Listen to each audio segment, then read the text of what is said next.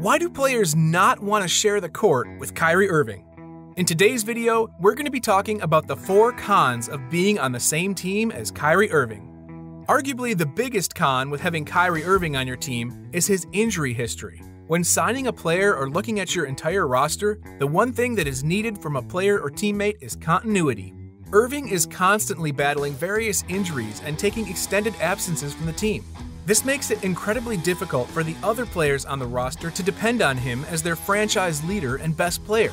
So when he misses tons of time throughout the length of a season and then demands the ball when he returns, it causes a lot of friction between members of the roster and can put the entire organization on edge. While injuries aren't something that Irving is able to stop from happening, it does raise a very big question for the teams that make the jump and sign him to a long-term deal. He's missed around 21 games a year on average and has only played 488 out of his first 656 games in the league. That was due in part to numerous knee surgeries that have held him out for extended periods of time. And that inconsistency hurts a team in the long run, especially if you're a superstar player like Irving is on the court. But knee surgeries aren't the only thing holding out this fantastic player, as he has hurt his face, shoulder, quad, hip, back, and thigh throughout his time with the Boston Celtics and Cleveland Cavaliers, along with a toe injury that took him out during his college days and an eye injury that held him out for some time as well.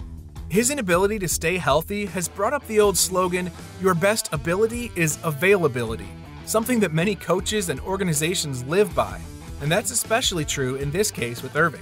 As I mentioned earlier though, these injuries are no fault of Irving's, it's simply just the way that he goes about the game of basketball.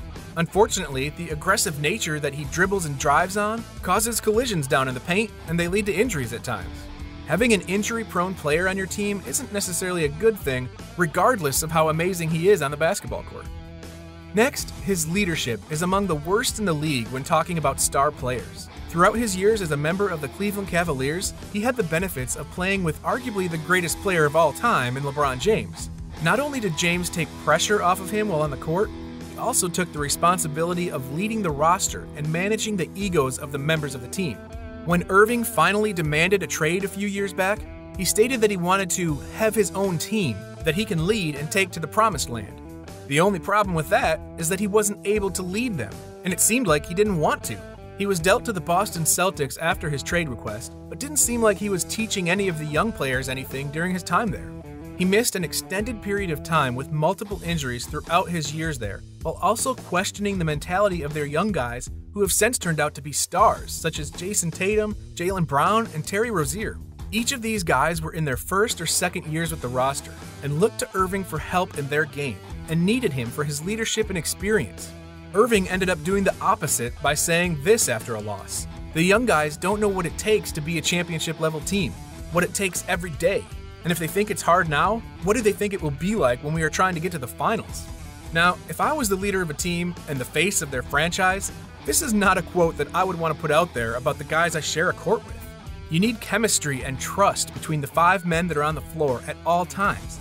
And when your leader begins spouting these types of quotes out, it definitely drives a wedge in that trust and makes a lot of the younger guys question their roles on the roster.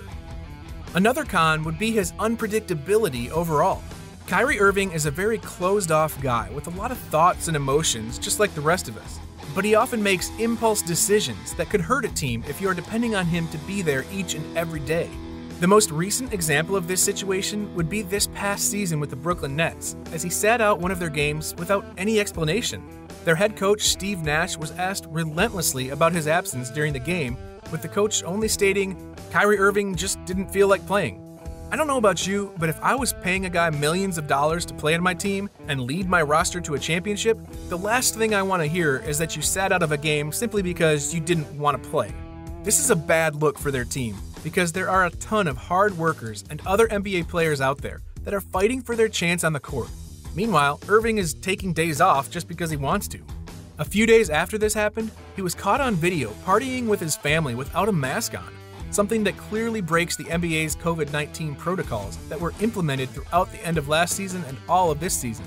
One of Irving's former teammates on the Cavaliers, Richard Jefferson, went on television to state his displeasure for Irving and how selfish his actions have been lately.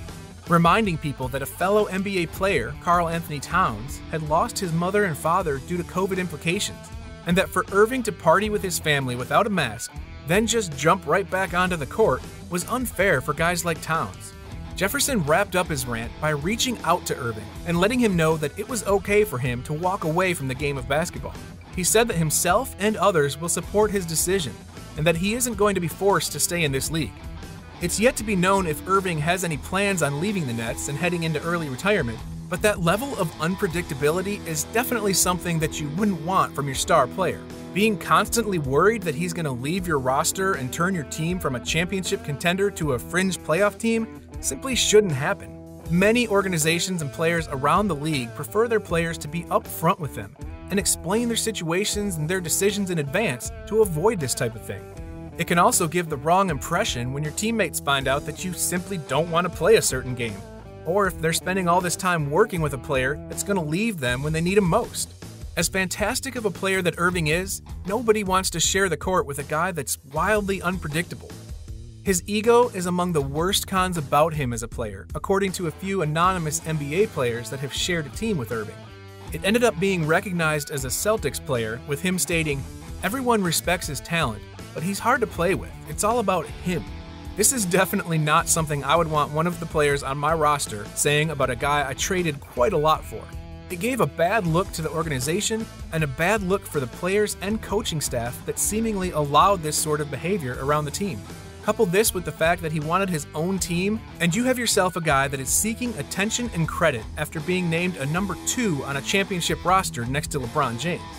There were also statements that Irving made regarding the most clutch players, as he said that he's never played with a guy that is exceptional at putting away ball games in the clutch. Yes, this is from the guy that shared a team with LeBron James for multiple seasons. Irving put himself in that elite closer category, along with friend and now teammate Kevin Durant. Either Irving doesn't understand the situations he puts himself in with his statements, or he just doesn't care. Regardless, he's going to need to settle down and start to become a role model for young players out there that look up to him. If he isn't able to do that, then there's another reason as to why players around the league see him as the bad guy in the NBA. Although now that we've covered all the bad aspects of having Irving as a teammate, let's take a look at his insane numbers on the court. He won an NBA championship with James in Cleveland back in the 2015-2016 season. He's made the All-Star Game 6 different times and even won the All-Star Game MVP award in 2014. He was the Rookie of the Year in 2011-2012 and made 4 different All-NBA teams. He's been able to accomplish all of this while only playing in the league for 10 seasons, as he still has a lot of time left in his career if he's able to get his mind and body right and continue forward. This season, in only 10 games played, Irving has averaged 29.3 points per game, 4.6 rebounds per game, and 5.8 assists per game with the Brooklyn Nets. Looking purely at these statistics, he's having one of the best seasons in his career so far, even though this is a very small sample size. Irving is still an excellent basketball player in this league, and has all the talent in the world to bring a championship to this Nets roster. He just needs to understand his situation and voice, and begin to settle into his leadership role far better than what he has in recent years. Thank you everybody so much for watching, and be sure to like and subscribe for more amazing content that you don't want to miss.